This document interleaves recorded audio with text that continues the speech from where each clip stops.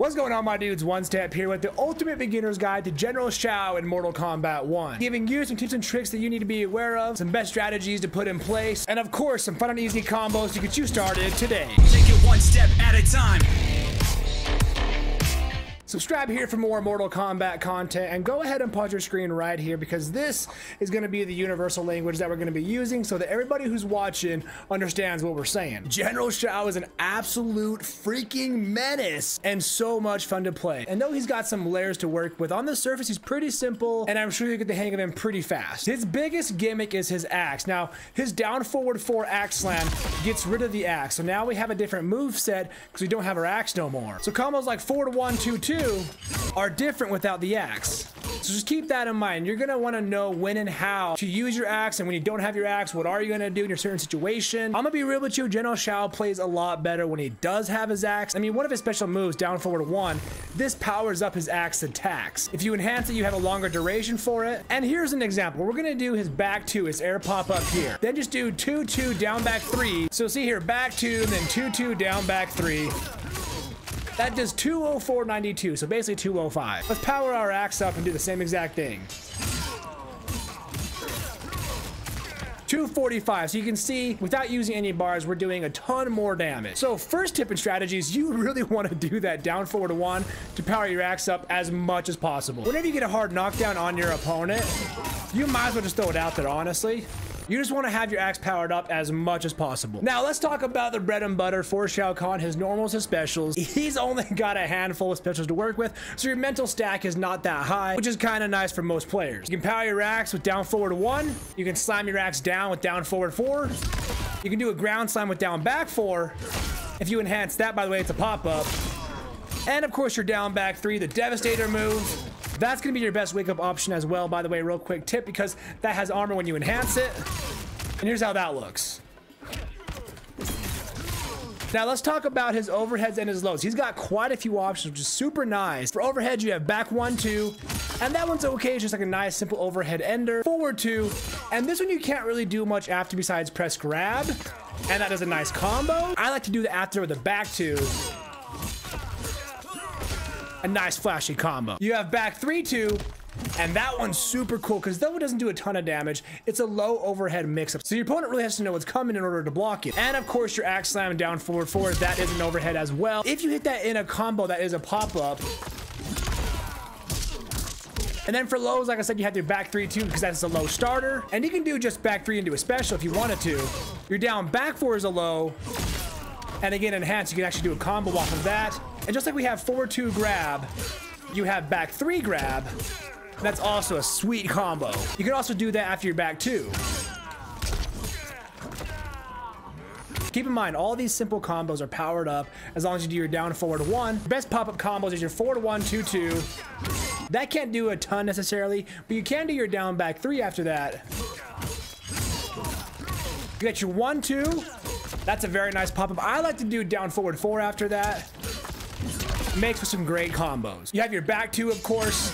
That leads into some air combos, but as you can see, General Shao has very limited air combos. He has 1-2-2 or just 2-2. And both of them are okay because he has no air specials. So I'm not gonna lie to you. If you do your back 2, put him in the air, you can jump and do an air combo, sure. I found it best to just do 1-2, because if you do that, you can land before your opponent does and continue a combo if you're fast enough. If you do back 2, jump up, do 1-2, land, do 2-2, and then you can do your down back 3 after that.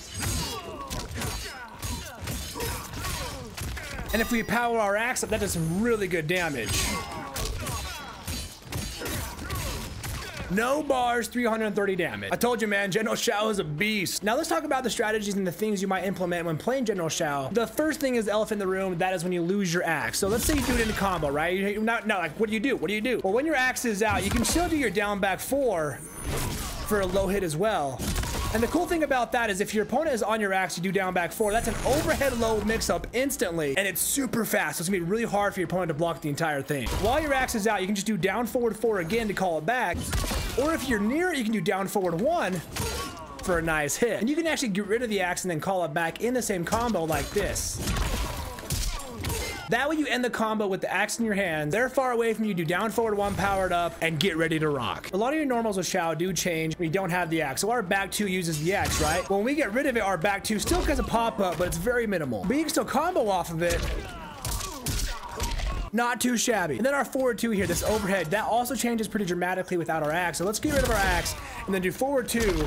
And then of course your down back 3 will also change because that uses your axe as well. So if we get rid of our axe here, do our down back 3 option, it's just a knee hit. One of my favorite hits without the axe is our back 1, because that puts our opponent on the other side of us to continue a combo. That is a mid hit, so it could be blocked pretty easily, but still, it's just fun to use. You definitely have decent combo potential without the axe if you needed.